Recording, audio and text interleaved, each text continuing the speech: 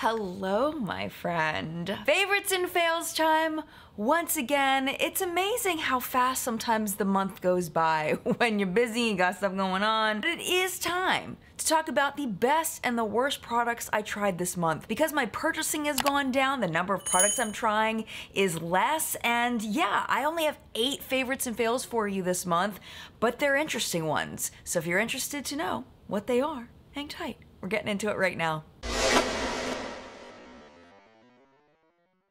If you've been to my countdowns before, you know I always start off with a hashtag not sponsored feature. I get brands contacting me all the time asking me to sponsor my favorites and just kind of sneak their product in the top of the countdown, and I'm like, no, that is so freaking sketch. So instead, I combat that by doing hashtag not sponsored and telling you something that I am not paid to tell you, a thing that I'm loving, a charity, a local business, something like that. And this time, I'm going to be telling you about an app that I think you are absolutely going to love that I found. It is called Beauty Keeper. I've been struggling for a very long time to find a system that works for me to kind of categorize my makeup as far as expiration, and Beauty Keeper has been fantastic. The thing I like most about it is very simple. So when I get a new makeup product, all I do is I hit the plus button for new, and then you pick what category it is. So let's say makeup and fragrance. Let's say it's a deodorant, I don't know.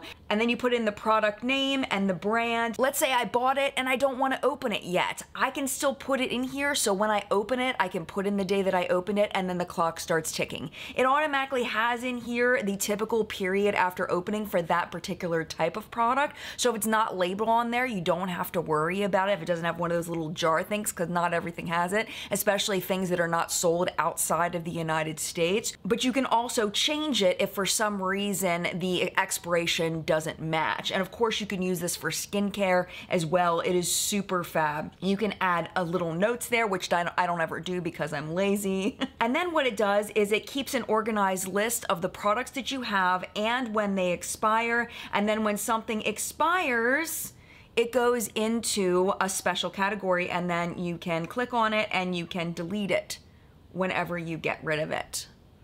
And it has been fantastic. For a while, I was trying to do like coded stickers on the bottoms of my products, but what I found out was that they were falling off, and it was a nice idea in theory, but in execution, it just wasn't convenient enough to like, where did I put my stickers and what color am I supposed to be using? And it was just too much. This is just so much freaking easier. So if you were looking for something like that, I highly recommend that app. I've been using it. Again, this is not sponsored. They have no idea who I am. I've just really been loving it, and I wanted to share it with you. So with that being said, let's talk about the worst product I tried this month.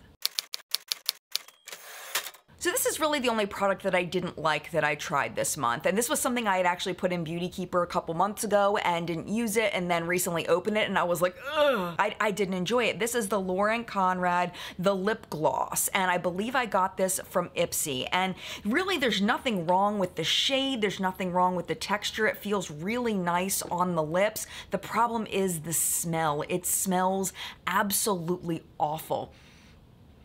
It just smells like chemicals and plastic, and it's strong. It lingers on the lips. Like, I don't mind it so much if it's really mild and it doesn't, you know, maybe it'll mix with my other lip products and I can't really smell it after a while. No, this stays on the lips. And your nose is right there, so it's like you can't help but smell it, and it just smells awful. And I don't know if I just got a bad one or something. If you've ever tried this lip gloss and you've had a good experience, yours didn't smell, please let me know. I would love to know if this was just a problem with mine or if this is just the way that these products are, but this was absolutely awful. Okay, the next product isn't a bad product. I was just kind of hoping it would be better than it is. This is the Essence Lash Princess Curl and Volume Mascara. And this is, you know, one of my favorite mascaras of all time is the Essence Lash Princess. I know some people have trouble with it flaking. I've never had that problem. I love the Lash Princess mascaras. They're seriously some of my favorites. They're definitely my favorite drugstore mascara. Now with this, I didn't love it, and I'm really sad that I didn't love it. It's just fine. It's definitely my least favorite of the Essence Lash Princess mascaras. It gives a little bit of length, a little bit of volume. If you're not looking for a whole lot, then yeah, maybe, but it's really, I mean, I need a lot from my lashes. Give me some pow, and I was really hoping this was gonna be the pow that Essence Lash Princess mascaras usually are, but for me, this one was pretty weak, and it makes me kind of sad. This next one I really thought was going to be a full review, but I honestly did not have the patience. I thought about it, and every time I thought about doing a full review, I was like, I don't want to do this. So let's just put it in favorites and fails. You've probably seen these on Instagram. They're advertised very heavily over there. They're the Ohora Nails. I have a bunch of these. I've been using them for the past few months, and I'm ready to tell you kind of what I think about them. So this is a brand new box. I haven't used these, but I'm gonna go ahead and open them up, show you what you get. Basically, the idea behind these is they're gel nails that you can do at home, and they have all kinds of really cool designs that you can do. You get this little pack here, and it comes sealed.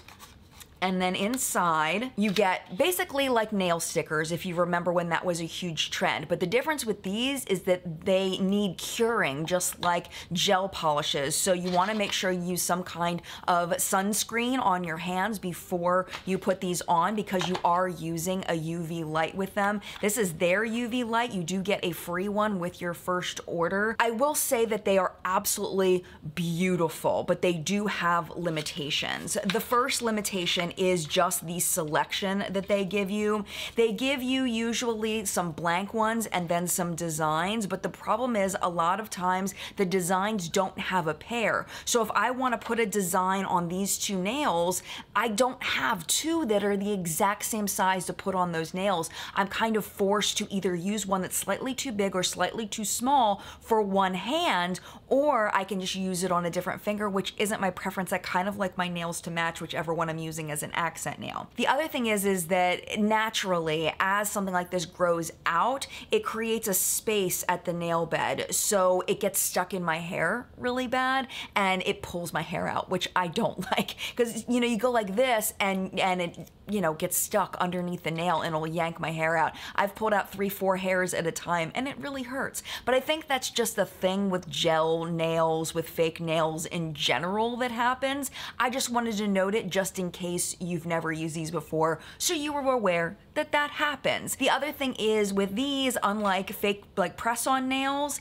you have to have a nail shape that you like as far as putting them on, because all they do is go over top of your natural nails. So you wanna, you know, shape your nails so they're all the same size, whatever your preference is. But if you have naturally short nails and you wanted like longer looking nails, this of course isn't going to do that for you. But lasting power on them is really, really good. Usually they'll last me a week to a week and a half before they start chipping so much that they just kind of look icky. Usually it'll take about 3, 4, 5 days before I get my first chip, but it's usually very, very small. So will I buy more Ohora nails? Probably. I do really like them. I just, you know, they're fine. The big thing that I hate is the fact that the sizes, they don't give you the accent nails that are the same size. So you can see it right here with the brown. Like, what if I want to do an accent nail with this brown? I can't. I can only do it on one hand, you know? It's just weird. That's really annoying. That's the big thing that I don't like about them. So they're kind of inching toward the middle, because I do like some things, but there's some things I really don't. It has been a very long time since I've liked a eyeliner pencil. I typically use eyeshadow on my lower lash line, and then I use a liquid liner on my upper lash line. But these were sent to me by Marlena from Geek, and I have really been loving these. You remember when the Urban Decay 24/7 Glide-On pencils were such a big deal? They made all these really cool colors, and my issue with those is they tended to run on me, but I really like the color selection. Marlena's come out with a great color selection of these, and they don't run on me. The only reason why they're a little lower down down is just because I'm not a huge fan of eyeliner pencils just as a whole, just as a category, and I like everything else better. But they're fantastic eye pencils. These are the ones I've been using the most: the shade Royal, which is a purple, the shade Obsidian, which is a black, and then the shade Midnight, which is a blue. I'm just gonna swatch them all for you so you can see they're just very creamy, very easy to go on. You can even use these as like an upper lash line liner and then smudge them out over top of eyeshadow. They look really pretty that way. They're just so creamy and easy to go on, and the lasting power is fantastic. Highly, highly, highly recommend these. Also sent in PR, the Makeup by Mario Earthy Pink shade of the cream blush. I've really, really been loving this so much.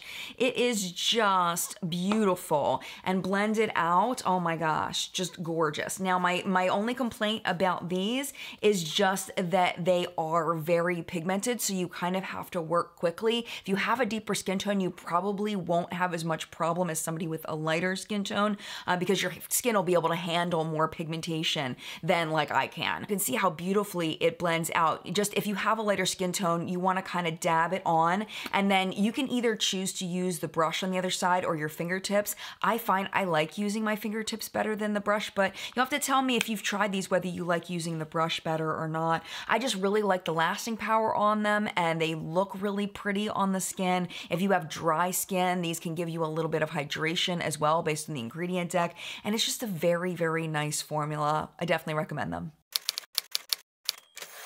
I've talked about this a few times on my channel, the kind of videos that I like to watch on YouTube, and one of the categories is ASMR, and they're basically relaxation videos. If you don't know what it is and you search for it, I'm just telling you, you'll either really love it or you'll really hate it, but you'll probably either way go down a rabbit hole of what the heck is this? One of the channels that I watch a lot is a channel called Diamond ASMR, and she actually has her own cosmetic company. She sells lip products, mostly lip glosses and lip oils. So I decided I was going to purchase a few of them, and I've very much been enjoying them. This one has been my favorite. You know, I wish I could tell you which category this is in. It feels like a lip gloss. I'm assuming it's a lip gloss, but I can't verify that because she currently has her site on pause so she can do a big restock because they've been selling really well lately. But if I can get that information before this video goes live, I will put it in the video description for you. This is in the shade Fizz Pop, and it tastes like Coca-Cola basically. And it kind of looks like it too. Like you can see all the swirls of this like creamy shade, and then there's just the tiniest tad, teeny little bit of glitter in here. And it's just absolutely beautiful. There isn't a stick to it. It is a little bit heavy, but it's just a beautiful gloss. Let me go ahead and swatch it for you. And I'm just so happy for her. I love supporting small businesses, and look at that. It's just so pretty. Of course, when you blend it in, if you put it on over a lipstick, there really isn't a ton of pigmentation to it, but the scent is really good. It's exactly what you would think of. It's actually more like root beer. It's root beer. It's not Coke, it's root beer. 100%. And it's a really nice gloss, and indie brands and small businesses, yay, and they're great. So when she restocks, which I think is going to be by the time this video goes live, I'll link it down below in case you want to check it out. Yeah, I really like it. All right, this was a product that was sent to me a really long time ago, and I'm pretty sure I talked about it in PR Purchase of the Week for What's Up in Makeup recently, and I cannot stop using this little palette. I don't know what happened. All of a sudden, I want to bathe myself in this one shade specifically. This is the Peach Sea palette. It's Soft Coral is the name of the shade of this. This was sent to me by Yes Style a while ago. I didn't really mention a lot of stuff. I mentioned them here and there in favorites and fails, but not a ton.